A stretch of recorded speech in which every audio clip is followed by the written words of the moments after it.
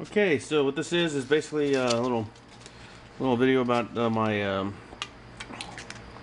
little mock-up here, a little mechanism for shooting aerial photography. I've been working on this for the past couple days.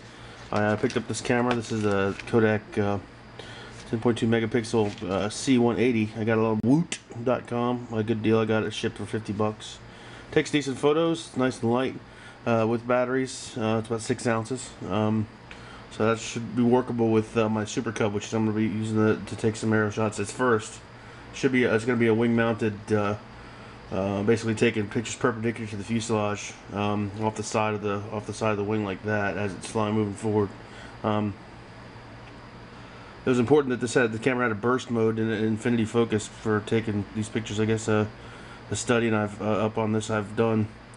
I've seen people picture, especially the Magpie, as the AP platform has the camera mounted sideways. It takes good pictures. Anyway, on to the thing here.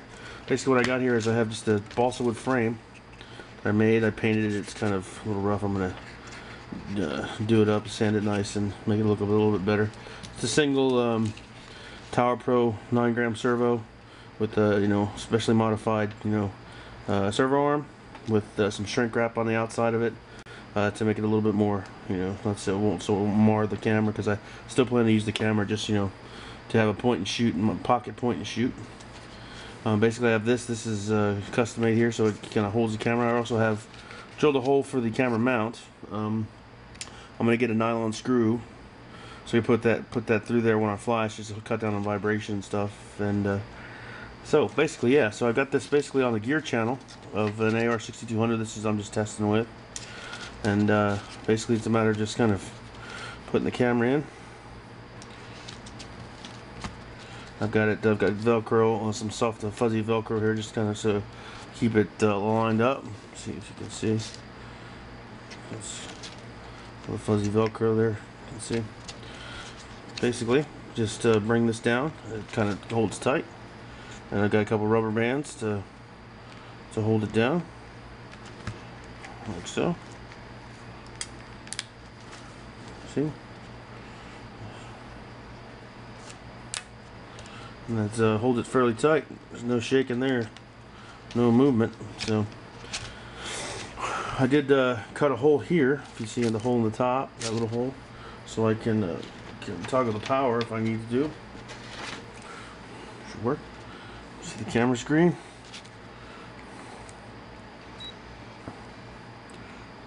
Okay. Right now I don't have an actual card in there, so I'm just using the internal memory, just to take pictures here. Okay. I've got my DX7 programmed to. I got the gear channel program. Basically, I did the did the travel adjust on the gear channel, so it would just press the shutter button enough. There's one thing that's kind of annoying me here, that every time I have to go in here and I have to go in here and set the burst mode. I guess that's some kind of thing of the camera. See, I have to set the burst mode to on, so it'll take 3 pictures back to back. See, so anyway, ready. Okay, so you can see the actuation here. Just have a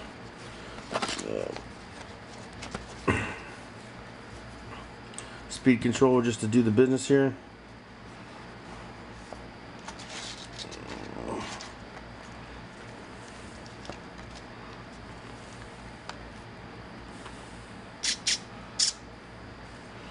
Okay. Turn my receiver on, my transmitter on.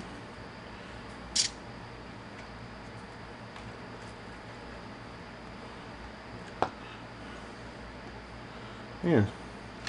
Come over here, I got the gear set up here. That just took 3 pictures. Takes a minute. So you go back through the review here. You can see, of course, they're all the same thing here, Nothing too terribly interesting, but delete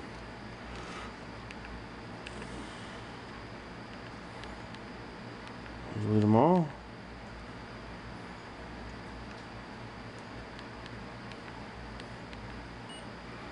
Okay.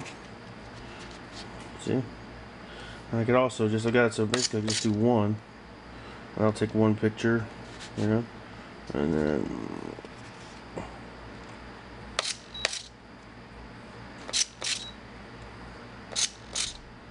that takes 3 pictures. Check the review there. Okay. It's pretty straightforward. The servo does strain a little bit, but I don't think it's you know, it's not peaking or anything. The stall current should be something that's manageable on the Super Cub. But see, it's a nice little camera. Oh, set out there. Oh, I hit the power. Oops, so it's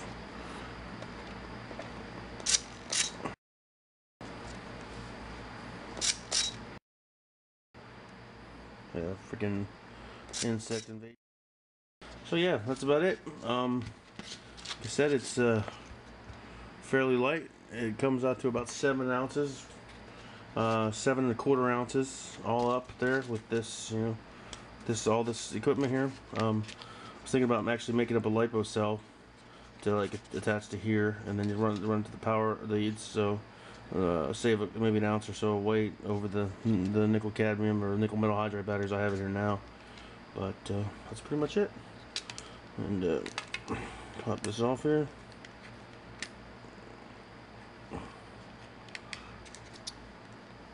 Power down, and that's all she wrote.